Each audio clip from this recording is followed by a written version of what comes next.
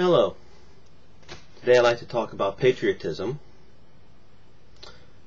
versus one world governance, or being a global citizen. Just finished watching a History Channel pick from YouTube of comics in which they decry patriotism as people thinking that they're better than other people because they're born in this specific country, and they're going to use that pride to go out and kill and beat up and everything else to everybody else. And this was a pick from the History Channel of their finalists in this contest, their winners.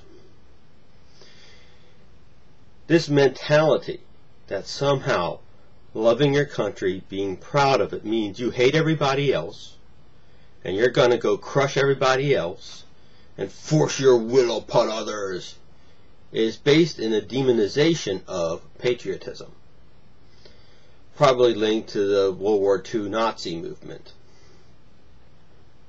It also operates on the false premise that we're all one, that all the world's nations and all the world's people have the exact same interests, the exact same goals, the exact same wishes in life, the exact same methods of getting there, and that if everyone just gave up on the nations and became one people under one global government, peace and happiness would reign. Which of course is a total lie. Why? It goes back down to the common mistake that a lot of people make, that centralized government is the best. The bigger and more centralized the government and ruling body is, the more it represents the people and the more it can do to help you get along. That is contrary to any historical evidence. All power, in like a dictatorship where you have a small core group of people who run the whole show, or monarchy, same deal, have demonstrated how centralized power becomes abusive. And a perfect example of this problem of globalization is the same problem of big government. That you have the idea that you're going to centralize all power.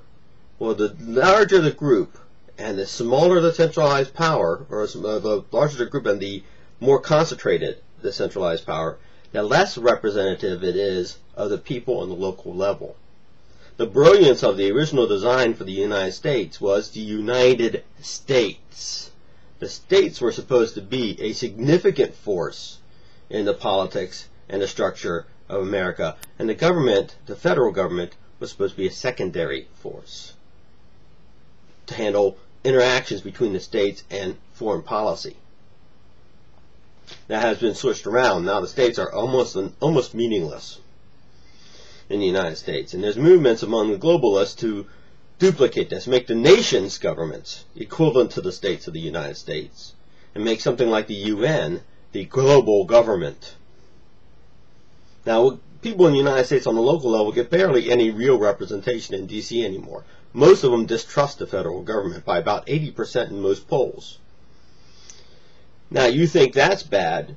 Do that on a global scale, and you think that person in a small village in some country somewhere is going to get represented by somebody sitting in The Hague on some ground world government? You think that military is going to actually care about the needs and etc. of the local small village? Are they going to do the same thing they do in large governments? Keep themselves in power. It all boils down to the difference between liberals and conservatives. Liberals are, and tend to be, statists. They believe the state is the cure for all problems. It has to be there all the time. And conservatives are individualists. We believe in the individual. We believe in empowering them and getting government out of their way. People can do great things if left alone. We trust people. They don't. And that is why we can honestly call them elitists. But this is a problem. History Channel and the liberals have yet again used their position, their programming, to promote their politics. No big surprise, but they won't tell you that they're doing it, and they'll lie when it's uncovered. Thank you very much, and have yourself a good day.